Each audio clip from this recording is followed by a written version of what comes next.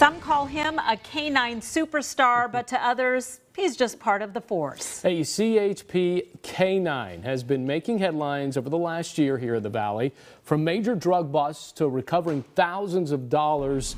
KC24's Joe Moeller introduces us to the superstar, Benny.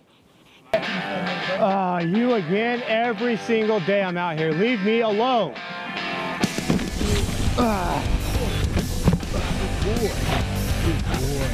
Benny is a great dog. He's been very successful, but we've had him for about a year.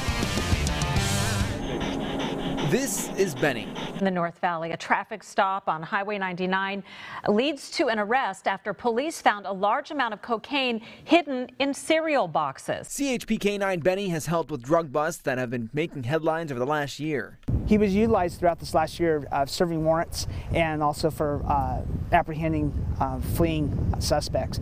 Ask anyone at the CHP, like Sergeant Brian Pennings, about Benny, and the stories go on. Including the capture of one violent felon that had stolen a car, had eluded police, had evaded arrest. Violent felon was attacking Benny. Benny was able to fight him off and subdue him and hold him in place. Benny, bred in Europe, is a 5-year-old German Shepherd who came to the Valley from another department in the Bay Area over a year ago.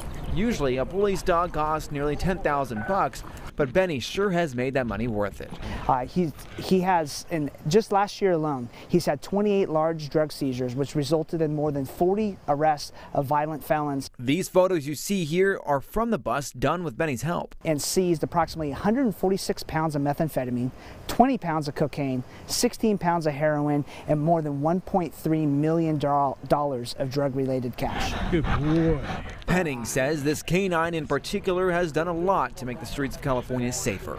Just like you have superstar athletes that are gifted and in their field, in this situation, Benny has, we found a dog that is extremely gifted and capable of doing the job that we've asked him to do.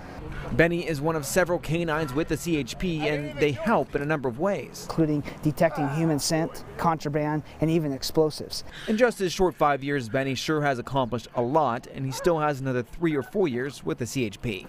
And then they're retired, and we want the dogs to have a quality of life in their retirement as well. So typically the dog usually goes and retires with their handler. Pennings says the CHP is lucky to have an officer like Benny. Benny's been very successful, and he's played a huge role in our drug interdiction program. Joe Moeller, KC24, local news that matters. Don't get in Benny's way. He was No after those way. cereal boxes, huh? I know. His Lucky Charms. His Lucky Charms, his Cocoa Pebbles. Good to see Benny out there. Still to come.